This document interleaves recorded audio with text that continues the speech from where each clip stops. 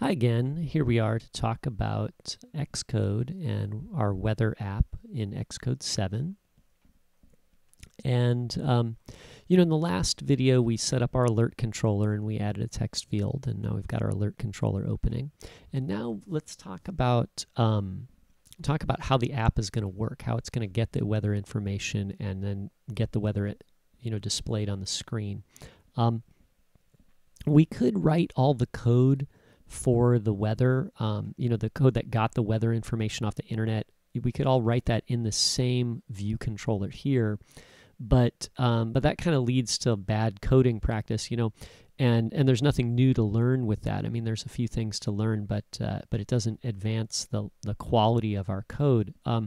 So what I'd like to do is I'd like to put the weather service in its own class. And then that will give us the opportunity to learn some new things, like how to create our own custom class. And it'll give us the opportunity to look at code and how we can break it into smaller chunks that are easier to manage, And by putting the weather class in its own, or creating the weather code and putting it in its own class, will also allow us to use that class in other projects, right? So if we tied it all into this view controller, then it would just be stuck inside this project and not really useful in other places. But if we put it in its own class, then we could use that, with another project if we have another project that needs the weather, right? So here's what we're going to do, okay? We're going to just set this up here. It's not going to fully function yet. It's going to take another couple steps to get it fully functioning, but we're just going to get the sort of the mechanic of it working, okay? So the first thing I'm going to do is I'm going to make a new class here. Okay, so I'm going to make a new iOS source Swift file, and I'll save this into my project here, and I'll name it WeatherService. Okay, so I'll call it WeatherService, and here's my new weather service right there, okay? And this is going to be a class, so I'll type in class, and then I'll set the name to weather service. Now, the name here doesn't have to match the file name, but by convention, that's what we do, right? So we always make the name match the file name. It doesn't have to match, though, okay? So here's our weather service, and the weather service is going to have a function in it called getWeather. Okay? And the getWeather function will receive a parameter called city, which will be a string. Okay? So in other words, you'll call getWeather and you'll pass in the city that you want to get the weather for, right? And in iOS form we could say getWeather for city. Right, and then you could put the city name here if you like. Maybe I'll just leave that as getWeather for now, right? But getWeather for this city, okay? And then inside here, what's going to happen is, we're going to, make a request. We'll say request weather data, right? And then what's going to happen is we're going to wait, okay? And after the wait is over, what we want to do is we want to send the weather data back to the, whoever asks for the weather. In our case, it's going to be view controller. So view controller is going to initiate this getWeather by calling on it and passing the city name. And then when getWeather is done getting the weather, it's going to return the weather back to view controller. Okay. So I'm going to leave this part out for now, and we'll come back and get to it later. Okay. So how is this going to work? Well, let's see. So if we have this class here called weather service, and then we go to view controller and maybe we make a variable here. Actually, let's just make a let, I think is okay. And I'm going to write this as lowercase weather service. Okay? Excuse me. And then what I'll do is I'll set it to weather service, uppercase, right? So that's an uppercase W. This one's a lowercase. So this is our variable containing an instance of the weather service class. And here we made an instance of it. And so now this view controller has a copy of the weather service. And so if we wanted to, inside this open city alert right here,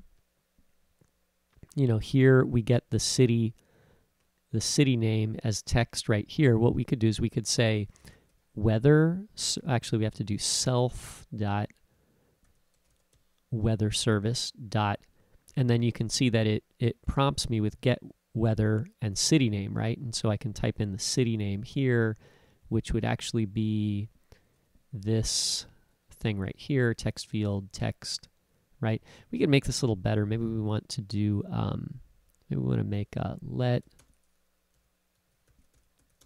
city name equal, text field dot text,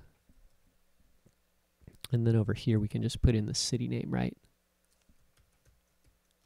Maybe that reads a little better, right? So, and we could get rid of these print statements too. What am I missing here?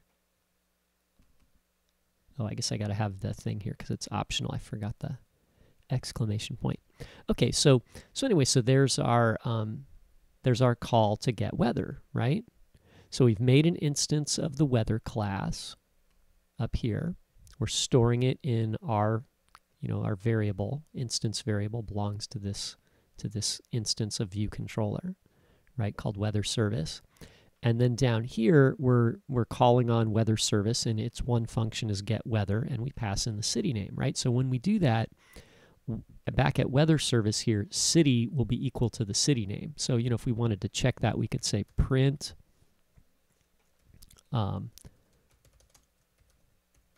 WeatherService city colon, and then we'll use this little thing here and say city. Okay, so there's our city name there, and if we test this,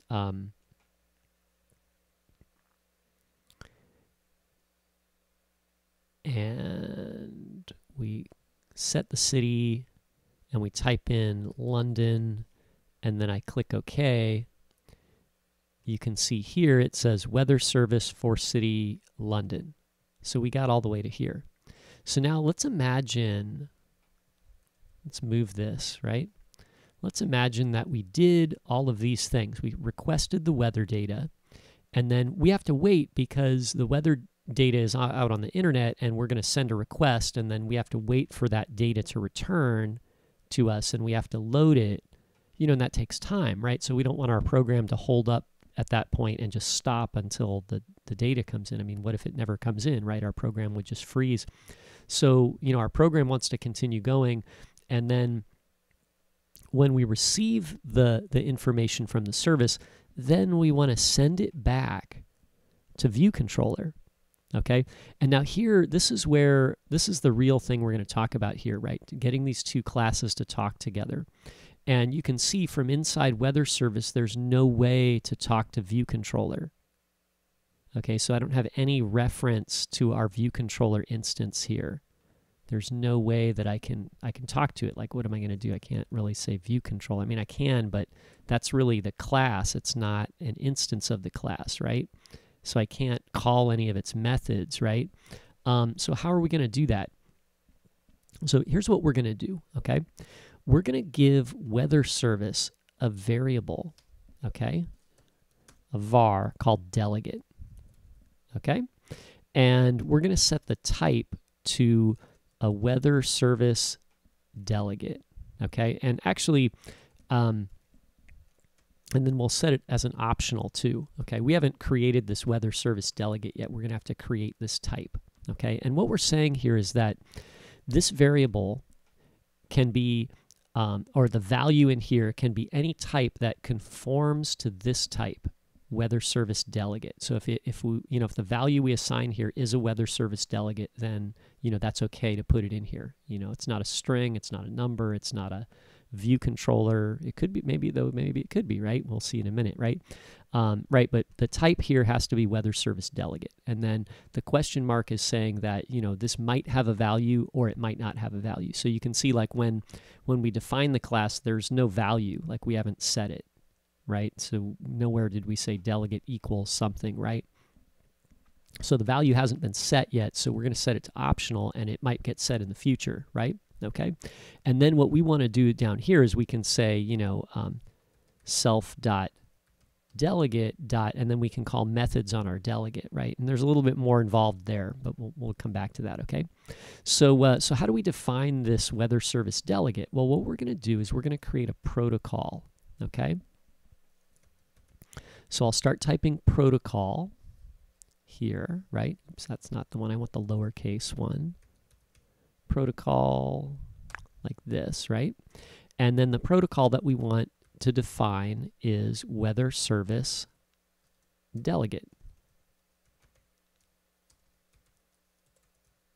Okay? And then there's our protocol. Okay, so now this delegate has to be, the delegate variable has to be assigned someone or something that is a weather service delegate. Okay, by making it a protocol, it doesn't, like a protocol describes the features of something without saying that it is a certain thing. Okay, we just say it has these features. Okay, right. And what I want is I want the weather service delegate to implement a method called setWeather. Okay, so that way when we get the weather, after we've waited and received the weather, we can call setWeather on our delegate and assign the weather data to that element, okay? And it could be any element as long as it has that method, okay? So to do that, what we'll do is we'll define a function called setWeather,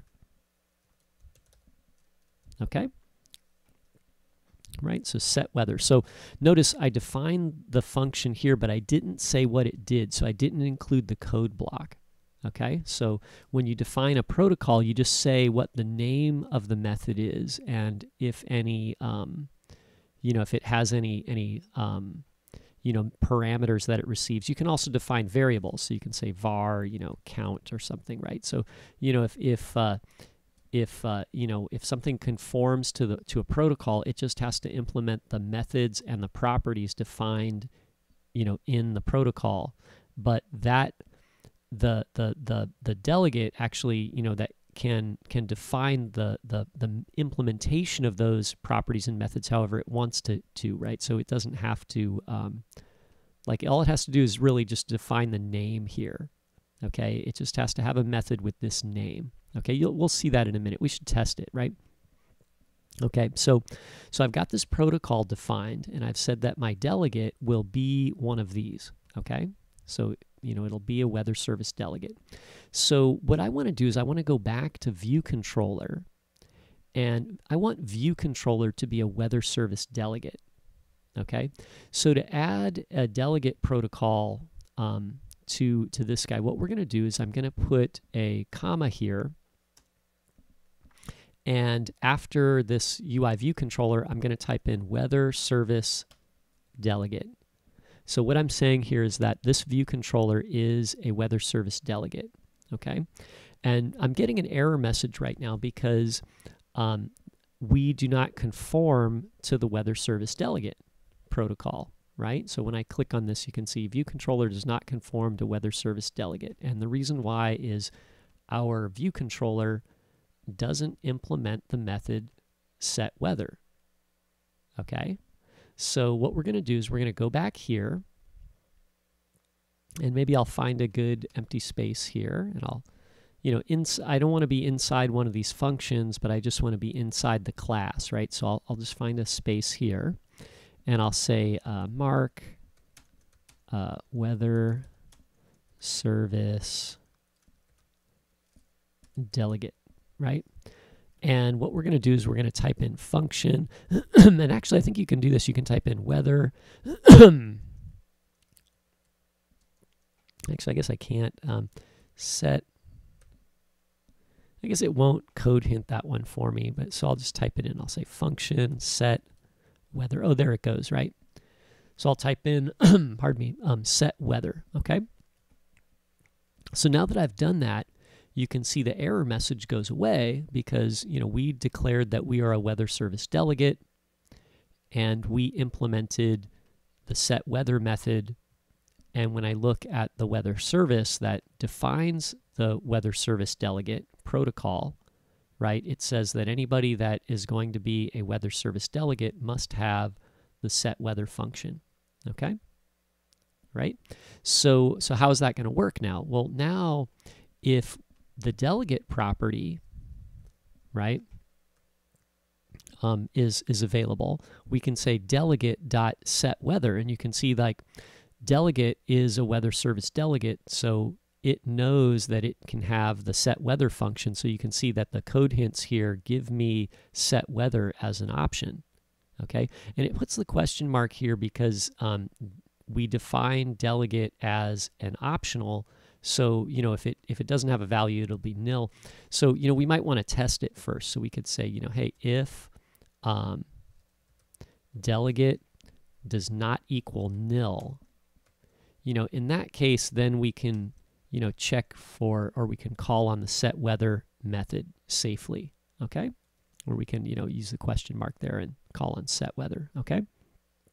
So anyway, so that's how it's going to work. So now we got to do one more thing to make this work, okay? Delegate needs to get a value somewhere, okay? Like we did say that view controller is a weather service delegate, but nowhere did we say that the delegate property of weather service is our view controller instance. So to do that, we're going to do one last step, okay? And what we're going to do is we're going to go down to view did load, and inside the curly braces here, it has to be inside, right? What we're going to do is we're going to say, we'll do it this way, self.weatherService, so that's our variable containing an instance of weather service, and then we'll say .delegate equals self, okay? So we're saying that that our weather service instance, we're going to assign its delegate property to self, which is this view controller. Okay. So now, now that's happened here. We've created an instance of weather service, assigned ourself as the delegate for weather service. When we get to weather service here, if we call on get weather, then the delegate will have a value because we set it, and then we can say, okay, well, delegate, we're going to call the set weather method, which we know that you will have, right? So we know you're going to have this, and if we go to view controller, you can see that that we do have set weather, right? And you can test this, like we can say print view controller set weather, right? So I'll just put a print statement in here, and we'll know when we see this, maybe we'll put some stars in there, right? Okay, that we were calling the set weather method, and it doesn't get called in here, it gets called from WeatherService.Swift, right? So it gets called from here, right? And then let's give it a test, right? So we'll save that, we'll test it. And we'll click set weather. I'll type in a city name. We'll call it, I don't know, how about San Mateo? And then we'll hit OK. And then you can see in here that we got the weather service, San Mateo, right? So it printed this message. And then right after that, we called delegate.setWeather, which took us back to view controller, to the set weather method, where we printed the message, view controller set weather, and then it printed this out here. Okay, so this is called the delegate pattern, and this is like a standard programming pattern that is in a lot of iOS stuff. Table view is a big one that makes a lot of use out of this, and the text field delegate also makes use out of this. So, it kind of pays to understand how this works, and then you can use it in your own projects, and it becomes really useful. Now we could take this weather service class when we add more code to it, and we could move it into any project and use it in any project, and any view controller or other class that wanted to work with the weather service could just conform to the weather service delegate by putting weather service delegate up here in the class definition, and then defining the method set weather, right? And then we would know that it would always work, right? Okay, so thanks for watching, and we'll continue this in the next video.